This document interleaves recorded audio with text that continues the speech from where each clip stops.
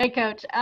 First off, just want to ask you about the respect that this team is starting to get over the past, couple games that you guys have played. What do you feel about how you're seeing people talk about this program and the future it has?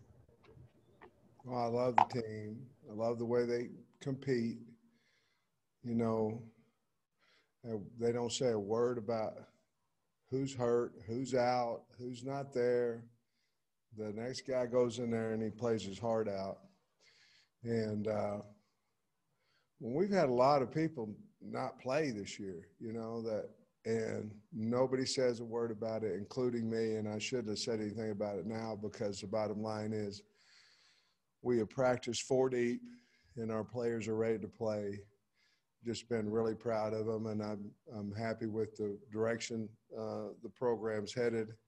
Very disappointed we weren't able to win, but happy that where the program's headed. Nikki. Coach Pittman, could you give us an update on Noah Gatlin and also Bo Limmer? What did you see when you put Ty Clary in the game for him? Well, I think Noah's going to be okay. He got hurt the first play of the game. Obviously, Dalton Wagner came in. Man, I'm proud of him. He got such a great attitude, came in and played well. And then Bo, I think, we had talked about it, getting Ty on the field. Ty had missed about 20-something days from different situations in camp, and he's been having really good practice. So we were planning on putting him in there at some point anyway because he had earned some playing time. We just played him, I think, maybe end of the second quarter, somewhere in there, all the way through the game, and just gives us added depth. But nothing's wrong with Bo at all. We just decided to try something else, and Ty played well. Tom. Hey, Sam, I got a little bit of a two-parter. How you think the team has done getting over kind of the hurt from the way that game ended last week? And then secondly, question about cornerbacks, how Clark and Kari Johnson held up, and who do you expect to be back in that rotation this week? Well, y'all ask me these questions all the time, and I don't know, guys. I don't. We came back, got home about 11:30 on Saturday night, and we're getting updates from our training. But I'm hoping that we get that we get Monteric Brown back, that we get Slusher back, that Jerry's able to play. But we're out there with Kari Johnson and Hudson Clark, and those two guys did a heck of a job. And your first part of the question was about getting over the loss. I haven't been around the team. Their day off is Sunday. But again, I truly believe that our players will react like we do. And we're going to show the good, the bad, the ugly today, learn from our mistakes, get better from our mistakes. Got a lot of work to do. We didn't tackle well. We didn't play special teams well. We didn't start the game well on offense. Those things have to get we have to get those things fixed to win an SEC football game, and that's what we're going to go after today.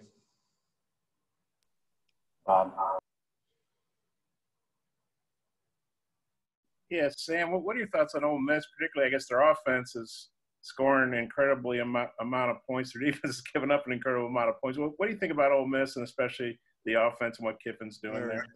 I'm telling you, they're incredible. They are. They're fun to watch. They're scary to watch, but they're fun to watch. And it starts with their quarterback, Corral, and then, Early and Connor are two really good running backs. They've got a nice offensive line, a physical offensive line, and then you go with Drummond, Moore, and Mingo. Those guys can play along with some other guys. But I tell you what, the transfer they got in from Tempo, I'm not positive how to say Kenny's last name, Yabo, maybe Yaboa. I don't want to be disrespectful to him because that kid is a great football player. And so they've got weapons to throw to. Certainly they're fast pace. And that's what Coach Kiffin's obviously known for offense, and he's known for a reason, because he's an excellent football coach, and they've got an excellent offensive football team, excellent football team. Coach. Sam, kind of piggybacking off of Tom's question earlier, what did you specifically think of the way Kari Johnson played, getting his first defensive action in a game like that? And what's he and Hudson Clark really done in practice to maybe get the nod over some of the other guys? Well, they've practiced well. They've come in and watched extra tape. They've basically made their position coach believe in them, by the way they act, the way they play, the way they practice. Kari, he was nervous, and there early he was playing corner at free safety depth. I felt for him, because he's out there against a really great receiver, but he figured out the speed of the receiver, his moves, different things, and he played a really fine football game. I was really proud of him. I'm saying that word proud a lot. I know I'll find another word that means proud.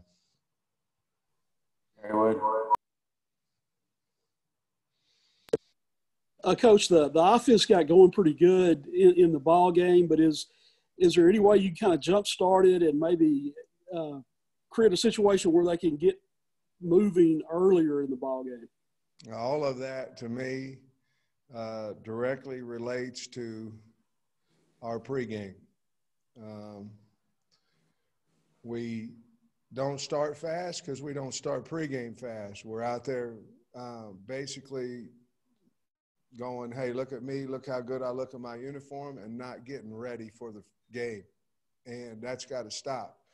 And that's our fault. That's my fault.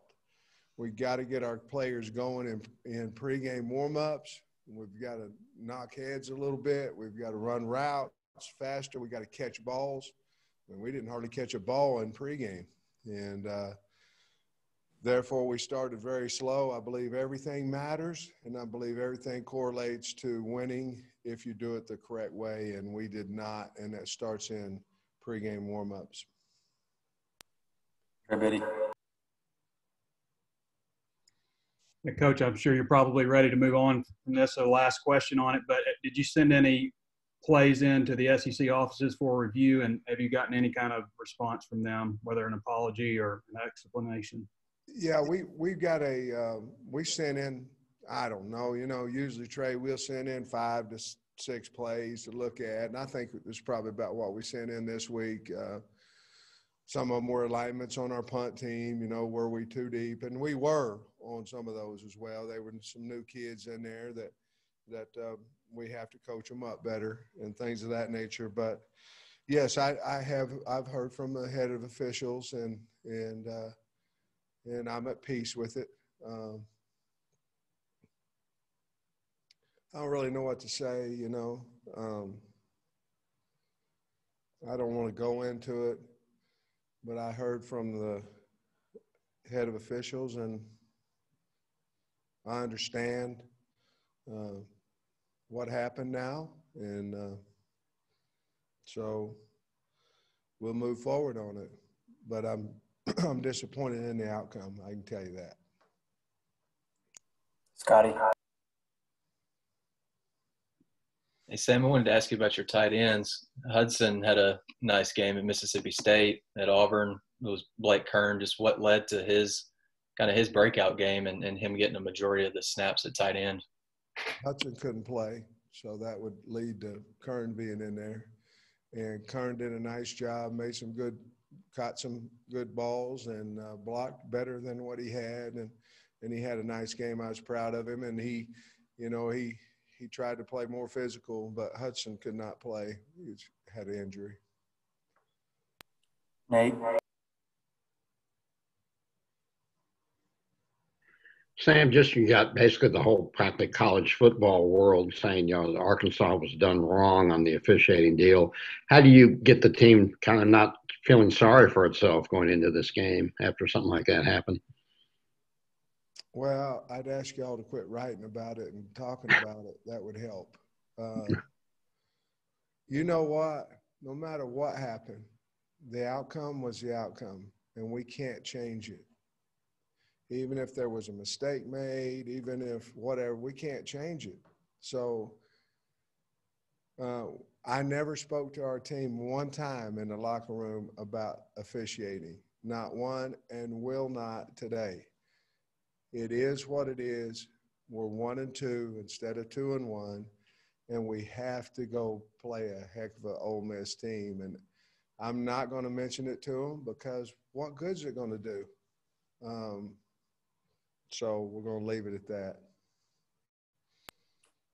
Let me know if you've got more questions in the chat. Tara?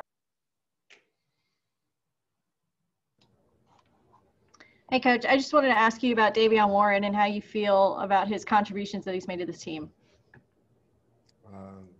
Man, he's played well. When he catches the ball, he gets open, got some speed, can make people miss. To think he would be where he is right now when the season started, I said, I don't know. I hope so. But, man, he's playing good.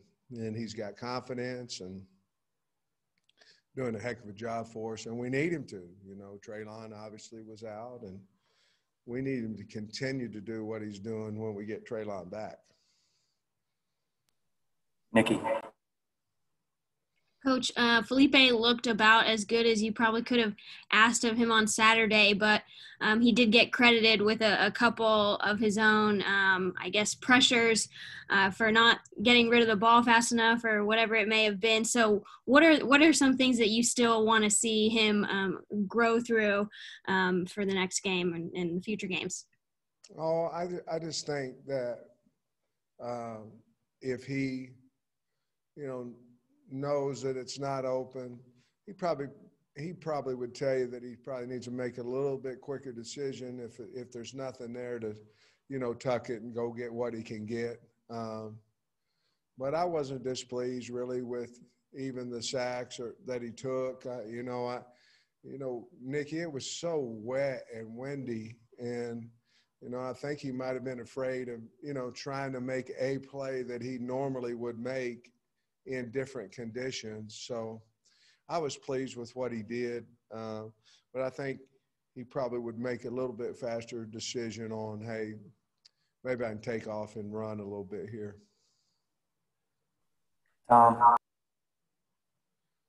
Sam, from my viewpoint, you guys got into your best offensive rhythm of the year starting in the second quarter. What played into that? What did you see from Kendall like the rest of the way that seemed like y'all were productive? And do you expect to get some of your top playmakers back this week? Yeah, yes. I think hopefully we'll be close to full speed as much as we can be. But again, I don't want y'all to think I'm lying to you. I'm just telling you what I know on Monday, you know. But I feel like, you know, we'll have a chance to be pretty close to full speed. And the bottom line, I think our offense goes when we can run the ball. And it doesn't have to be 8 yards and doesn't have to be 12 yards. It has to be 3, 4 yards. Get drive started. Give us manageable, you know, possessions, manageable opportunities to run play action, because that's what we do. And I think you have to win first down. We talked about it last week about getting the first down to get this fast-paced offense started. I think some guys start fast-paced. We kind of like to get that first down before we really start going super speed. And so I think that's what they did a little bit better. Jordan. Yeah, Coach, you were just talking about running the ball, and you've mentioned that your offense is so centered around that. Are you guys on the way to where you want it to be? And if not, what are the points of emphasis in practice this weekend moving forward to open up that ground game? Well, I don't know if this was our best running performance of the year, was it, Kyle, so far?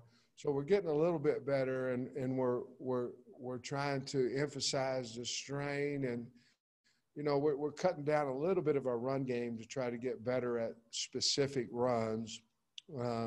Obviously, we want to be able to run play action off of those runs, but I think our kids are, to get better, you have to have some confidence. You have to see it on tape. And they saw it a little bit from the Mississippi State game. And then they'll see it a little better last week. And I'm assuming that we'll continue to improve there because we're working awful hard at it. To answer your question, I think maybe we'll cut down a few of the runs and try to get better at a shorter list of runs. Bob.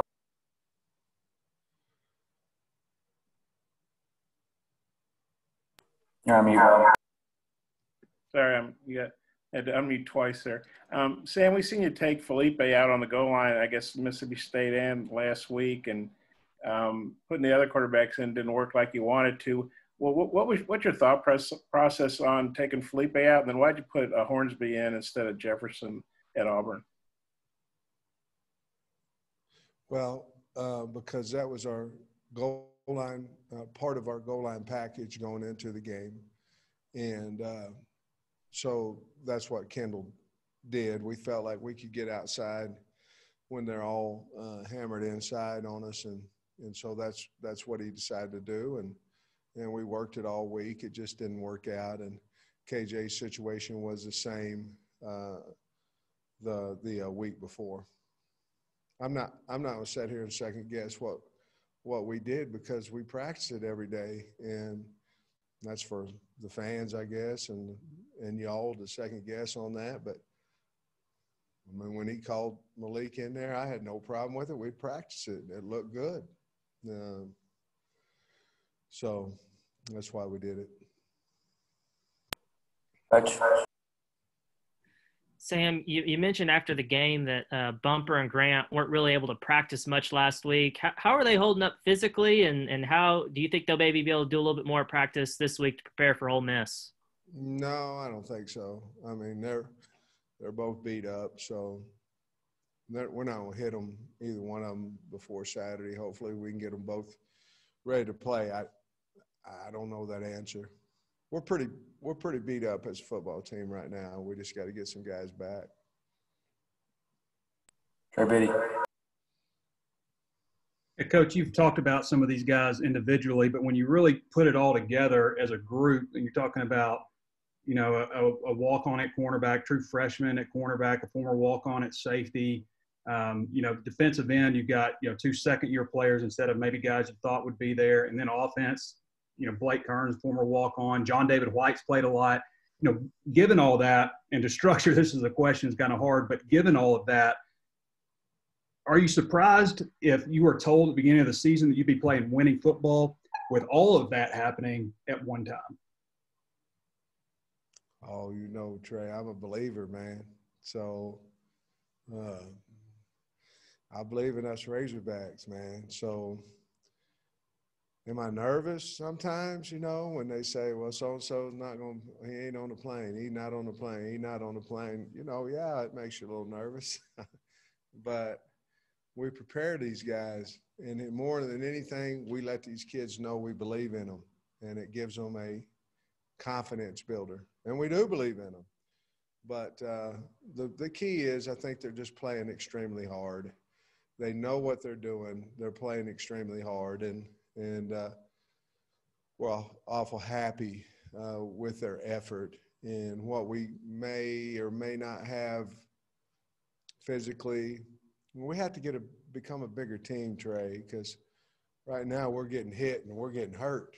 We have to obviously get in the weight room and get bigger, but get stronger because, we're breaking up a little bit and teams are just much bigger than we are. I'm not saying they're more physical because half of our injuries is us injuring ourselves and hitting somebody so hard. But obviously it's a big man's league, and we have to continue to get a little bit bigger in the weight room and also in recruiting. Scotty. Yeah, Sam, you mentioned earlier Dalton Wagner came into the game for Noah and had a good attitude, and Clary came in and played well. What's kind of your offensive line coach take on how those two guys performed?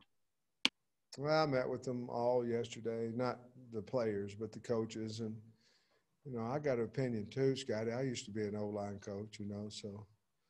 That's what I meant. What was your take on the them? O-line's playing, you know, I've got long years of experience in it myself, but. Yeah, that's I was asking for your opinion on it. I'm teasing you. But I thought they both played really well. And it was good to see them in there, man. Clary, you know, obviously a 2-year starter, and then he wasn't playing much. And Wagner, he just an old tough country kid. I mean, he's just a tough guy, you know. And tell you what, he might be one of the most popular kids on the team. Every time he gets in front of the team, everybody's whooping and hollering, and I was proud for him. And they were ready to play. You know, that's a combination of the kid and the coach. So, you know, I was teasing you, by the way, Scotty. Nate. Sam, just with an offense like Ole Miss that seems to score at every turn, how much pressure does it put on your own offense to, you know, not just to almost have to score every time they got the ball? What's the best word for highest amount of pressure possible? What is that in the dictionary? That's what it is. We better score. Our offense better come to play because their offense is unbelievably good. I mean, it just is. So does it add extra? Yeah, it does. But I don't know if it does or not. We're trying to score every time. But I know we've certainly talked about it as a staff. 2 more. Bob.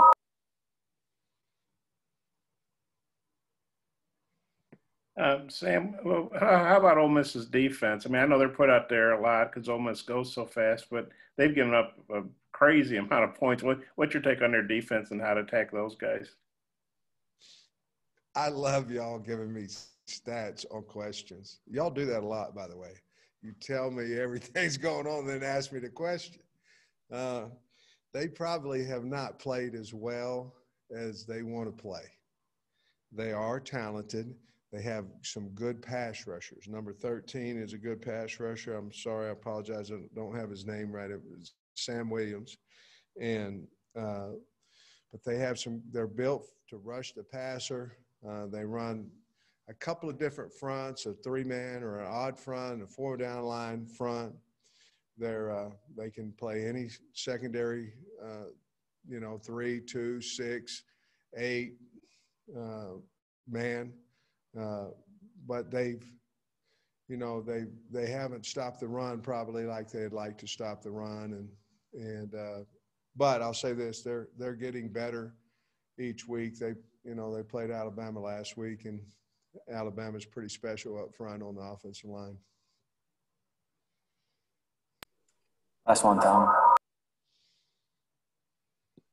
I don't have the stats on this, Sam, but I'm guessing Ole Miss gets the ball in space about as good as anybody offensively. And it looks like there's a lot of misdirection. What are they doing? What are the principles of their offense, what they're trying to do? They're very similar to us. I mean, if you look at us, it's where's the ball? And then there's a lot of different, run routes across deep and then replace, hoping your corner will go with the inside route and then replace that area. A lot of replacement routes, a lot of things that, hey, I'm going to run you out of this zone and then I'm going to run somebody else in it. And that's basically passing football, but they seem to do it extremely well. And their quarterback is dynamic, and he's a big threat running the football. So, I mean, Coach Odom and his staff have a great plan. We're going to go look at it today, but they're the real deal on offense now, real deal. Bob says intense pressure is a good term to use to describe how much pressure you're going to have. So, what's that, buddy? Bob says that intense pressure is a good term for the pressure we have. We have put intense pressure on our offense to go out and score some points. Thank you, Bob. Thanks, Coach. Thank you, guys. Appreciate you. Thanks, Coach. Thanks, Coach.